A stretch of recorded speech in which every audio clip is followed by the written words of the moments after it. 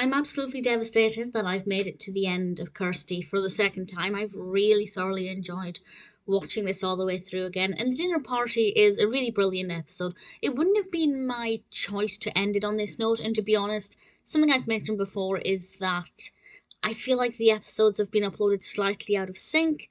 There's some things in this episode that feel like they should have come earlier in the show, and I don't feel like this was the final episode. I don't feel like that was the intention. I feel like the Tonys one, with the Tonys nominations, that would have ended on such a beautiful note.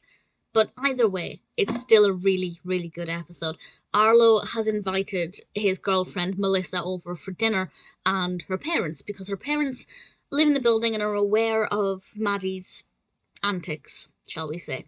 And Maddie decides that she's going to try and be the best version of herself for Arlo when Melissa's parents come over for this dinner party.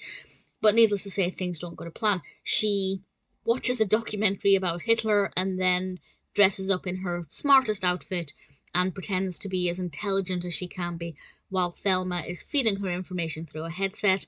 Frank is supposed to be picking up a professor friend of Thelma's. That doesn't go to plan, and hilarity ensues. I really thoroughly enjoyed this one. The reason I feel like it's out of sync is because Lucilla isn't in this one, and I don't think Arlo would be going after somebody else when he's got eyes for her, so I feel like it's slightly out of sync there. But Melissa's an interesting enough character. Her parents are interesting enough as well, but most of the comedy, in fact all of the comedy, comes from the usual cast. And Kirstie Alley, obviously as Maddie, was on top form. Thelma was running ragged. Rhea Perlman gave a really great performance, and Frank was particularly brilliant. Particularly enjoyed the character in this one.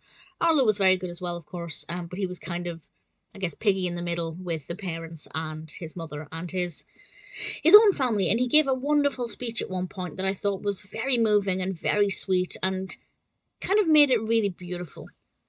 What Melissa's mother did or does, I rather enjoyed. I thought that was a great idea. The execution was brilliant. The way Maddie responded to it was wonderful.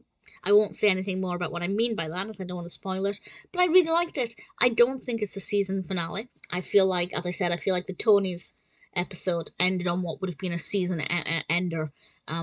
But still a really good episode. I'm heartbroken that I finished watching it now, and equally heartbroken that there was only ever one season. And I don't know why there was only one, because I don't know if I'm biased because I love Kirstie Alley, I love Rhea Perlman, but I really loved it.